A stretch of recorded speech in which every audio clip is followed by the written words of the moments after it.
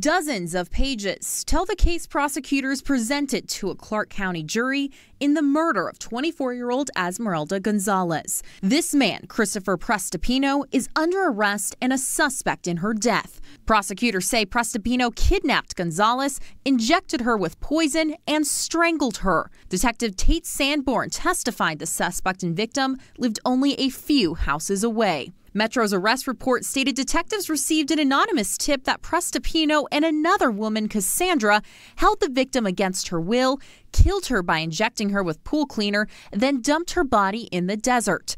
Sanborn testified investigators found this wooden structure in the desert near Glendale, Nevada, filled with concrete. Inside that cement, Sanborn said, was a body wrapped in plastic tarp. But proving the body was Gonzalez took advanced forensic work. Sanborn confirmed they found these pieces of jewelry next to the body. He says a Chanel necklace matches this one Esmeralda is wearing in a picture from her Instagram page. Investigators also found a Rolex watch. They were able to match it to an appraisal in her name.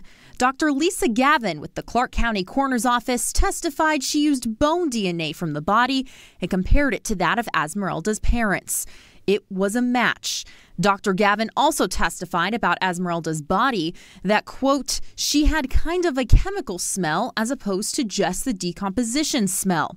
Dr. Gavin told the grand jury she's waiting for toxicology reports to determine the exact cause of death.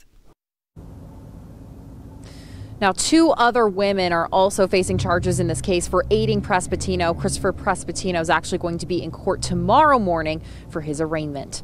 Reporting live here in downtown Las Vegas, Lauren Clark, News 3. Fascinating detective work, Lauren. Thank you so much.